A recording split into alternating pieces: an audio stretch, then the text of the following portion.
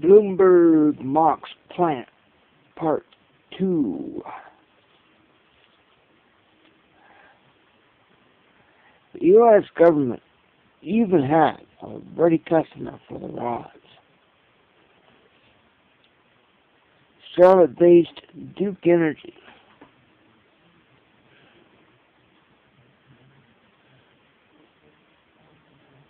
One of the largest nuclear power companies in the U.S.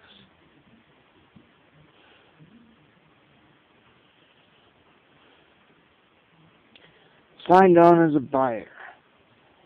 From 2005 to 2008, the company ran tests of MOX fuel the Department of Energy got from France.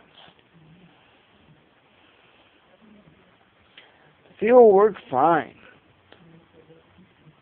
Almost 7 years after construction began, the MOX plant is now 60% built,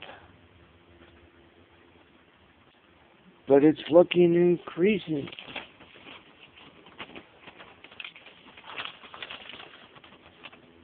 Likely, it won't ever be completed.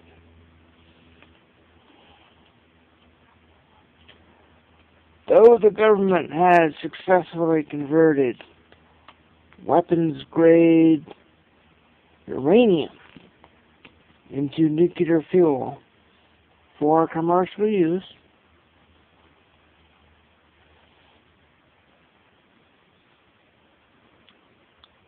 doing the same with plutonium is proving to be more complicated. The MOX plant in South Carolina requires 85 miles of pipe, 23,000 instruments, 3.6 million linear feet of power cables.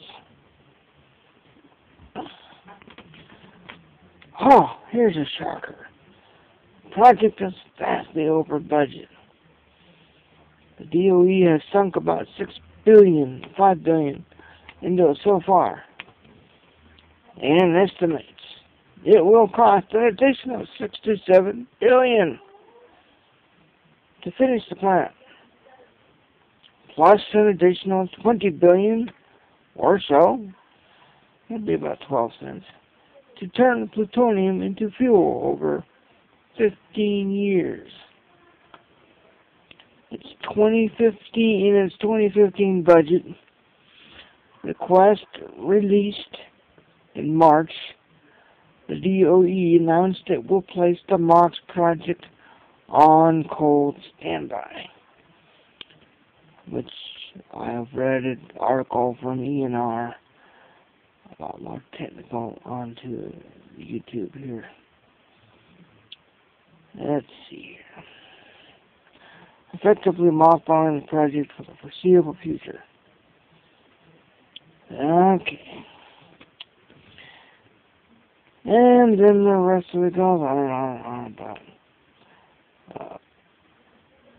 cost overruns and the usual blah, blah, blah.